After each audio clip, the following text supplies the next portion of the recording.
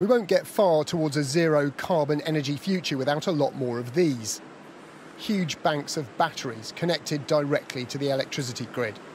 So if there's instability in the grid or the shocks to the system, that's really where batteries comes in.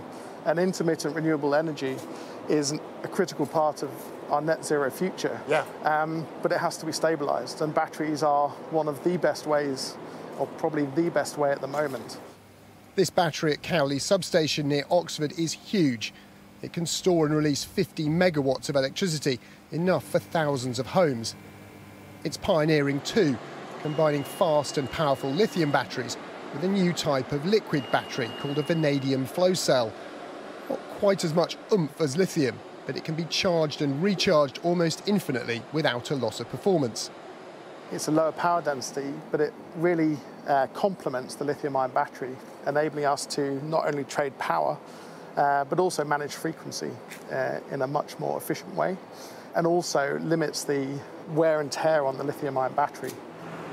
Massive batteries like this are going to be increasingly important as we put more and more renewables onto our electricity grid to fill in the gaps on the days when the sun isn't shining and the wind isn't blowing. But storage of power is also going to become more important as our demand for electricity rises.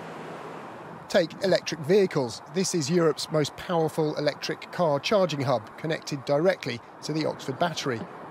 Just as well, 3 cars plugged into these superchargers at the same time draw more power than 100 homes. If you add the demands of electrically powered air source heat pumps into the mix, you can start to see why electricity demand is projected to double by 2050. Are we going to need more storage like this? So we're going to need a lot more grid because the places where we need electricity and the big cities and the big industrial centres are not normally near where the new supplies of electricity will be, which is where it tends to be really windy, offshore off the coast of Scotland. And while the government has been pretty clear in setting out its plans for low-carbon electricity generation from things like more wind farms, how it's going to redesign the grid with all the backup power and storage we're going to need is less clear. We've got no time to waste, but the government has recently put out a consultation on what that future electricity market arrangements might work, and that is a much needed step. What's really important for the new government coming in is that they do not lose any momentum, because the grid we've got at the moment is creaking a bit. It's under pressure, and therefore getting these reforms in place is absolutely, and getting on with it is a really urgent, pressing issue for the new government.